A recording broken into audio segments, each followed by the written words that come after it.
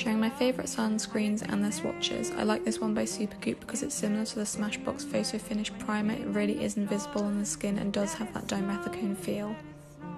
This is my favourite for oily skin. It does have high alcohol content, but it's really invisible and blends really well. This one is one of my favourites from Purito. It's more for drier days or people with dry skin, and it is again invisible on the skin. This one by Garnier is great. If you have oily skin, it dries down to a slight matte finish and it doesn't leave a white cast either.